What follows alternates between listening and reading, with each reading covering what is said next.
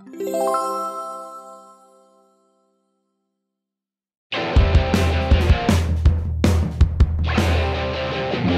guys, here's E. Today I'm baking another classic torte called Engadiner or Bündner Nusstorte, which originated from Switzerland. It's pretty much a sweet pie with a caramelized nut filling. It fits perfectly with the holiday season like Thanksgiving and Christmas. For the pie crust, we will need 150 grams of cold butter and diced into smaller cubes, 300 grams of regular flour type 405, 70 grams of powdered sugar, 1 pack about 8 grams of vanilla sugar, and a pinch of salt. You can also sift all the dry ingredients to remove any flour lumps. Drop in our diced butter, crack 1 egg, and add only the egg yolk. In the end, we can pour in about 2 to 3 tablespoons of cold water. Mix all ingredients with the kneading hook until combined. Then knead the dough with our hands generously until it's smooth. Form the dough into a round bowl shape and cover it with a plastic foil. Let it rest in the fridge for at least an hour. Meanwhile, we can work on the nut filling. Take 200 grams of walnuts or any other nuts of your choice. Chop them roughly to smaller pieces. I like to leave some of them in whole. They can add crunchiness to the cake. Take a small saucepan, heat up 200 grams of cast sugar on low heat. We are making a caramel here basically. Shake the pan instead of stirring the syrup while heating it up. Once the sugar is completely dissolved, add our chopped walnuts carefully.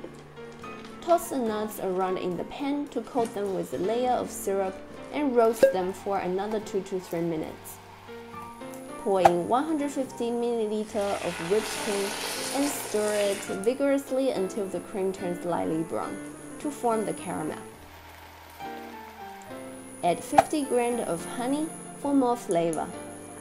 Continue cooking it on low heat until all caramel is dissolved into the cream. Then we can set aside and let it cool. Take a small baking tin, 18 cm diameter large. Grease it with a thin layer of butter. To roll the pie crust, dust a bit of loose flour on the working surface. Take 2/3 of our dough and roll it with a roller to about 5 mm thick and as big as our baking tin. Lay our dough gently over to the tin, stretch it to meet the bottom and the side of the tin, and remove any excess part. Poke the dough on the bottom with a fork, just like baking any other pies. Pour in our caramel nut filling into the tin and even out the top surface with our spatula. Fold the top edges back to cover the filling. Roll the rest 1/3 of our dough to about 5 mm and as large as our baking tin. Cover it on top of our nut pie and remove any excess part which is over the tin. Use a fork to press the connecting edges to close up the pie properly. In the end, we can poke a few more holes with a fork on the top of the cake to release the steam when baking. Set our oven to 180 degrees Celsius. We are going to bake it on the middle rack for about an hour. You can also cover it with a piece of aluminum foil to prevent the top cake crust from getting too dark. Remove the cake from the baking tin once it's cool enough to handle. Cool it completely before serving.